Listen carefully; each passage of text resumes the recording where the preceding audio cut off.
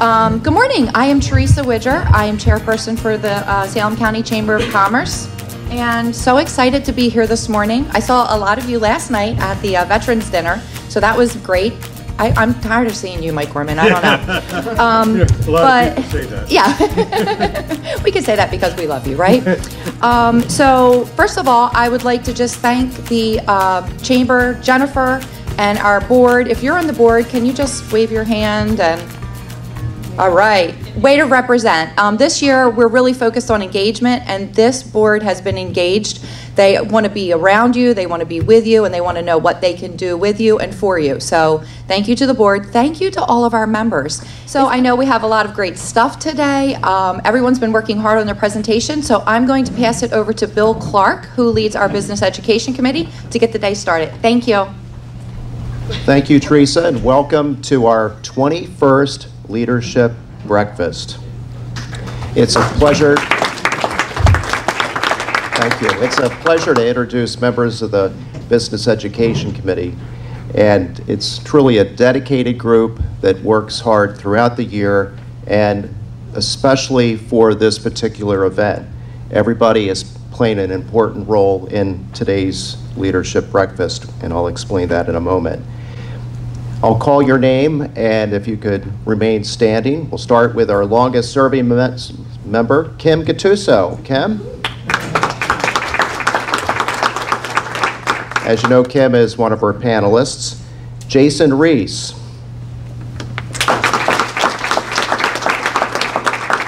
Not surprisingly, he is our audio technician today. Bonnie Baker. Bonnie may not be in the room at the moment. She is our in-house logistics person each year when we hold the event at the VOTEC. Does a great job. Christine Hooks. Christine will present right after our breakfast. And I mustn't forget our moderator, Mike Gorman.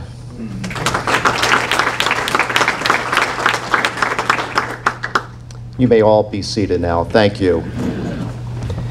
On behalf of the committee, we also wish to thank Steve Graham for videotaping today's program, and Jennifer will be announcing when that's available on the Chamber website. If you're interested in joining the committee, we meet on the third Wednesday of the month, 9 o'clock on Zoom, and if you'd like to join, try it out, please let Jennifer know or one of the committee members. And with that, I'll turn it back to Teresa. So, my name's Jack Swain. I'm the superintendent for Salem County Vocational Technical Schools and Salem County Special Services School District. And on behalf of myself, our administration, our staff, and our students, we love to have you here, and we do welcome you. So, before I get going real quick, I got two pieces of news, one sad and one happy. I barely made it to work today. I was in severe depression, still upset, but yet I drug my carcass here to be with you. After that Phillies loss, I'm not gonna lie to you, it was pretty tough to watch that, but I'm happy to be here. The other part is, for those of you who've known me for a while, again, you know, I've been in the county for a little over 20 years, still kind of a newcomer, as you would call in Salem County. However, I've gotten more compliments on my mustache than, you know, anything. I got to be honest with you. I was down Atlantic City, and people are like, you know, you look like that guy from the '80s. I'm like, oh, that's a real compliment. Yeah, you know, that Magnum guy or whatever. So that's good news. If I look like Tom Selleck, I guess I might be doing okay, but I really don't look like him. So anyway, welcome to the Leadership Breakfast. It's really a pleasure. Look, one of the great things that I really do love about this is my 34th year in education, and one of the things I do truly love. You heard our culinary students when Mr. Carter introduced them. The ability that we have to reach the entire county, from Penns Grove to Pittsgrove and all places in between. You know, the students come here as freshmen, and I always call it the 720-day transformation, because that's what we have with these students here at Salem County Vocational Technical School, 720 days. And, you know, most of the time when we speak at graduation, that's one of the things that really resonates with the students. I can't believe it went that fast. I can't believe I'm done. But you know, the good part of the conversation is always the fact that they feel prepared. They feel that they're ready.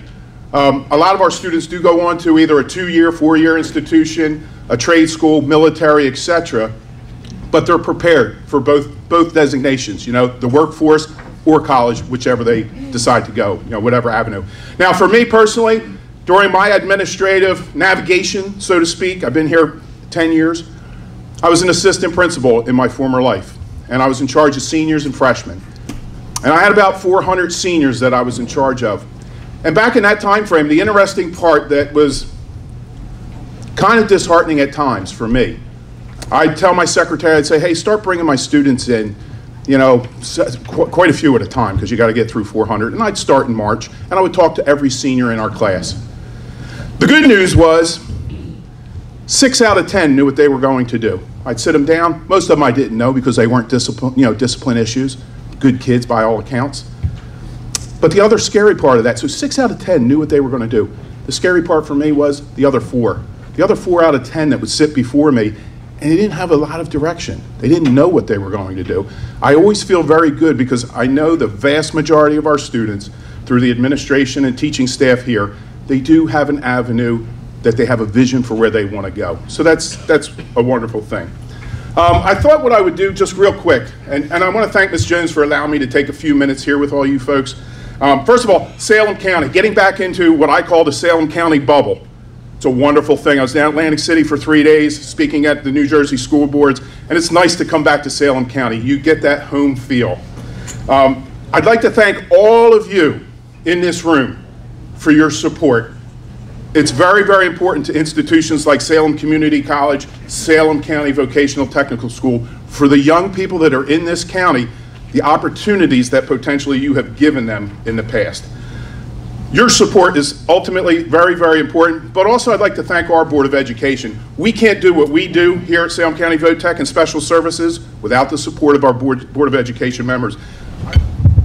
So just real quick, work-based learning. Look, our 11th and 12th graders, they need you. I would certainly tell you that if you'd like to partner, you know, with our school district in regards to getting those. And again, for your support, people don't realize a lot of times on our special services side, we have what's called a transition career program as well, that we have our special needs students who go out throughout the county and out, you know, beyond our county county boundaries to get jobs and work. So look, if you think you might have a need, or you think you could give one of our students an opportunity, the man to my right, your left, is Mr. Helder, administration, and Mrs. Hoffman, who's our work-based learning coordinator. They would love to talk with you, so we would really appreciate that opportunity. So as far as infrastructure, real quick, just a couple updates here at Salem County VOTech. As you came in this morning, I hope you all noticed that we wound up finishing our parking lot.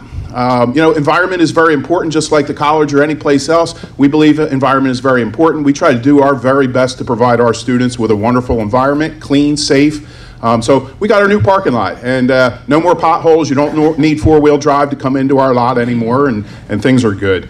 We're getting ready to go. We are going out right now currently for a bid on our welding lab for submerged arc welding. That was part of the initiative with the Windport and Beyond other industries, so we're going to be doing that. For those of you who wonder, I say submerged arc welding. A lot of people think, isn't that underwater with, like, bottles on your back and you're under? No, it's a welding process. A lot of people I talk to, they're like, oh, you guys getting a pool over there to VOTech? Although I'd love a pool, we're not putting a pool in. We're also getting a renovation. We just started our HVAC program last year, and if you get an opportunity someday to tour our building, we're getting actually to do a complete revamp of our HVAC building, our HVAC classroom. I'd like to thank Ms. Widger and PSE&G. If you go into our gym now, we have brand new scoreboards that she and PSE&G were a huge part of. She called up and said, hey, can we help your school district out? And we're very appreciative of that, Mrs. Widger, so thank you so much. Programmatically, this year here, we got a chance to open some new academies. We have relationships with 4 of the 5 school districts in Salem County, for those of you who don't realize it. This year here, we opened up an Academy of Business and Finance at the Woodstown Piles Grove School District, which is kind of awesome. Out in Pittsgrove, we opened up an Academy of Exercise and Kinesiology. And then in 24-25, we're going to be opening up a new technology cybersecurity academy at Pennsville. Now, we already have some existing relationships academy with those folks, but we're really excited to kind of move into some new directions and give students new offerings. Also taking a look here at the VOTEC currently, there's a CTE grant that is coming out, about $30+ million, and we're hoping to put in our bid to try to get some of that grant to expand our cafeteria and our gymnasium. One of the restraints that we have here, on behalf, first of all, there's 34,000 students for CTE across the state between the 21 vocational schools. One of the big issues that vocational schools are running into current is the fact that we can't take them all. And, you know, we run into the same problem as the other 21 vocational schools, that we can't take students sometimes because we just don't have the space for them. So we're looking to try to do some form of expansion. In adult education, which is going to transition to secondary education here at the high school, we're getting ready to open up, in conjunction with Salem Community College and Mid-Atlantic, a new mechatronics program here at the VOTEC. So it's going to be housed here. We're going to be working very closely with Dr. Gorman and the folks from Salem Community to ensure that this mechatronics, you could also call it advanced manufacturing. That's another name for it. And the idea is, again, like we look at industry, right? Everybody in here looks at industry. Salem County is going to have some wonderful opportunities for all of us.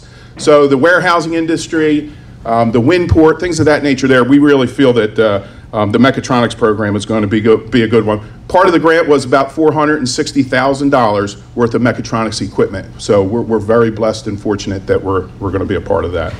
Extracurricular-wise, we've moved all of our athletic programs, which we just started about 5 years ago, have moved into the varsity realm. So we're playing varsity sports here at Salem County VOTEC. Future additional offerings that I'm looking into, and Mr. Helder and all the folks here, we're looking to get into baseball and softball, as well as choral and instrumental music. We want our students to be as well-rounded as we can possibly get them and prepare them to move forward. I talked a little bit about our enrollment, continues to be stable. We could grow if we wanted to, but as I alluded to earlier, there's a couple things we got to do on our end before we can really move forward with that. And then finally, I would be remiss if I didn't remind everybody that this is our 50th anniversary for education in the county. We started in 1974, and we're still going strong here in 2024. We did a there's several activities that we're going to be doing here. We started out in August with the time capsule opening, which was right out here by the main office. Mr. Gorman was probably there at that. You mean in the first burying of it? in the first burying of it. But we actually had Bill Adams, who was kind of the founder of this district. He's 80+ years of age. He came, he actually opened that and kind of he actually was able to tell us what the contents were before he actually opened it. And he went through it, and it was just a great event. Some other things that we're going to be doing here for our 50th, we're making an alumni wall of fame right here to my right, your left. That'll be going up here very, very shortly. And then we're at the foundation dinner. We're going to be basically honoring our alumni and the school as a whole. So with that being said, I don't want to go on unless you want me to. Does everybody want me to keep going for another half hour? I'm just teasing. Hey, thanks folks for coming. Thank you for your support. We appreciate it, and have a great morning. Thank you, folks.